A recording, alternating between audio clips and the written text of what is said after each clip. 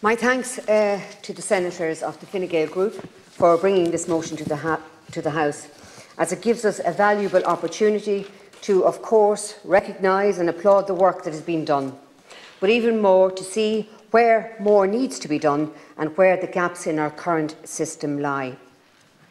And it must be said that the sheer volume of aid raised and given in donations and monies and supplies, in time and effort spent volunteering with refugees, the hospitality and the generosity of people opening up their homes is a true testament to the heart of the Irish people for their neighbour. And everyone who has helped should be immensely proud. As we look forward into the weeks and months ahead, I strongly believe that the people of Ukraine who find themselves in Ireland will be best served by a centralised response from government which plans for the long term. The goodwill of our communities can do so much, but it will never operate efficiently without centralised oversight, and responsibility for that lies with the government. We need a NEPID-styled task force assembled to coordinate the response, and one figurehead with the ultimate responsibility for managing and processing and housing of Ukraine refugees. We have reception supports at our ports of entry, staffed by departmental officials to help process incoming refugees. These have been operating on opening and closing hours. That is ridiculous. They need to be 24 hours, as people are coming into the country and walking past closed offices and missing out on information and supports. We need fast-tracked Garda vetting for all individuals seeking to volunteer with refugees. And I know the Red Cross has raised this issue as well with regard to the pledges that have been made for housing the refugees. We need long-term supports and resources in relation to housing. What building checks are being carried out on dwellings used to house refugees? Are there hotels in which they are being kept fire certified? These questions need answering, and the questions cannot be bounced from department to department. A task force must order these inquiries. Anyone on the ground working with processing refugees will tell you the biggest problem with the system is opening the bank accounts. While they are being given PPS numbers, they have no public service card.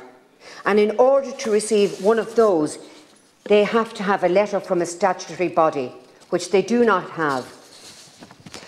With no public service card, they cannot open a bank account, and with no bank account, they cannot work. In 2022, the application process for a public service card still relies on face-to-face meeting, which must be booked by appointment. In the face of this humanitarian crisis, this is ludicrous. The process must be streamlined and made accessible to refugees. What long-term supports have been put in place for schools? English as a foreign language class, translators, temporary infrastructure. Who will make this happen? The book cannot be passed on to local communities and volunteers. They lack the resources and the ability to institute the changes necessary to facilitate these people. Regarding the accommodation, the 2016 census shows 62,000 holiday homes in this country and just short of 250,000 vacant properties. I am all in favour of any incentive scheme being used to make use of these buildings. After all, it's for a good cause. But I have to wonder, all the homeless of Ireland, are they not a good cause? Are those in direct provision in this country not a good cause? Or refugees from conflicts in other parts of the world, are they not a good cause? Such a scheme would be an excellent idea and would have my full support. But the question must be asked, why are we only thinking of this now? Food for thought. Our local authorities must have a central role in accommodating refugees. They must be given accurate, up-to-date figures on the number of refugees relocating into their area and their current housing location, so as to follow on for proper planning and processing. Each council must have a liaison officer who will deal directly with Ukrainians and who must be fluent in Ukrainian or be accompanied by a translator, and who must remain aware of all supports available to refugees in order to allow families best avail of them. We need a robust authentication system for qualification issued by Ukrainian educational and professional institutions, which strikes a fair balance between workability and thoroughness. We need to examine what needs to be done to facilitate the moving of students into third-level educations so they can finish their degrees. Additionally, we had Irish students studying in Ukraine.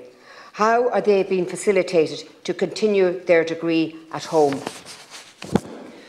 We need trauma counselling in every school, which will be taking in Ukrainian students.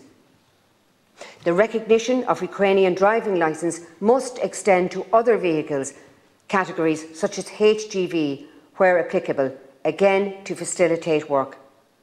And lastly, as unpopular as it may be, some form of screening must be put in place eventually. This is not to prevent legitimate refugees from entering the country, but instead to ensure that our resources do indeed go to those legitimate refugees rather than non-Ukraine residents in possession of a Ukraine passport who may seek to take advantage of our emergency entry requirements. The bottom line is that our response to this crisis must be centralised, and the lines of communication down the chain must be robust.